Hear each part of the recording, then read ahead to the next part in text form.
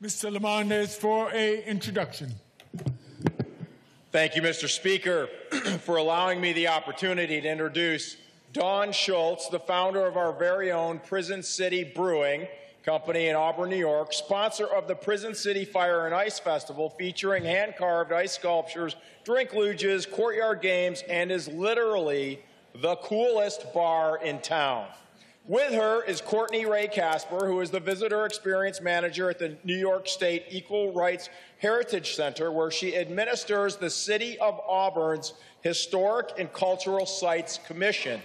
She is the former Associate Publisher of Editorials for the Scotsman Media Group and Editor-in-Chief of today's CNY Woman magazine, and is a native of Enterprise, Alabama.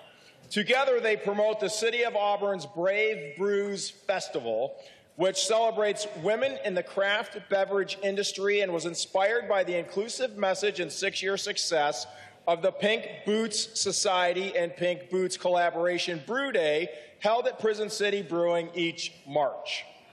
This annual ritual, hosted by Prison City co-owner Dawn, is now part of an expanded weekend to kick off Women's History Month and create a welcoming environment for fermented alcoholic beverage professionals and consumers. The 2024 event will again feature special guests and the flagship event, the Prison City Fire and Ice Festival, previously mentioned. A panel of beer experts and USA Today 10 Best Editors nominated Brave Brews Festival as one of the top 20 Reader's Choice beer festivals in the country.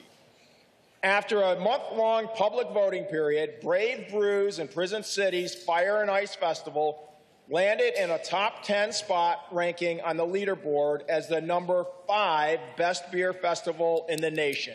What an accomplishment.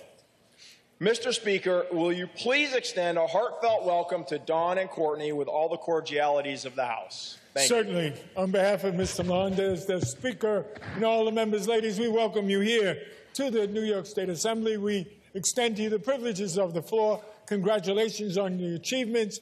You have certainly solved a lot of problems with our parched throats.